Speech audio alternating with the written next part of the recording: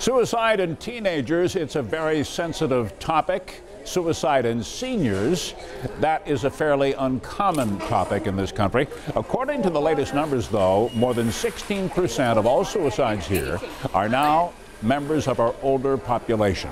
Tonight we have the story of one man who literally saved the life of a senior who was on the brink of taking his own life. 7 Eyewitness News reporter Brittany Muller shares the amazing story tonight.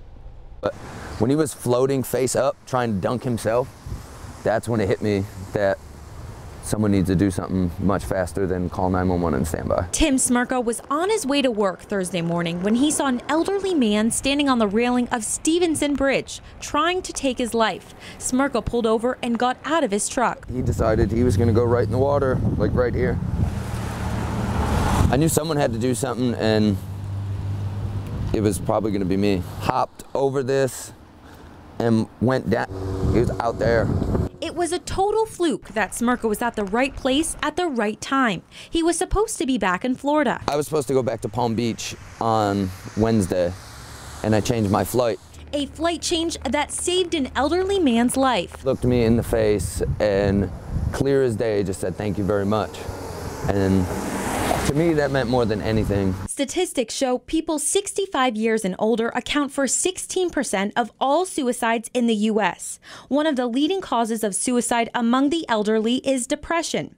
And one elderly suicide happens nearly every hour and a half. Common risk factors include the recent death of a loved one, loneliness and isolation, and fear of health issues. It's unclear what motivated the man who jumped. Tim Smrka is just happy he was there to jump into action. For me, was growing up in Buffalo, you always hear about how being a good neighbor and we're the city of good neighbors, and that just came, I don't know, that just rang true yesterday for me and probably everyone else who was here who saw it and helped. If you or someone you know have these warning signs or could use some help, the Crisis Services 24-hour hotline is 716-834-3131. That number and this story will be on our WKBW app and Facebook page. Brittany Muller, 7 Eyewitness News. All right, thanks.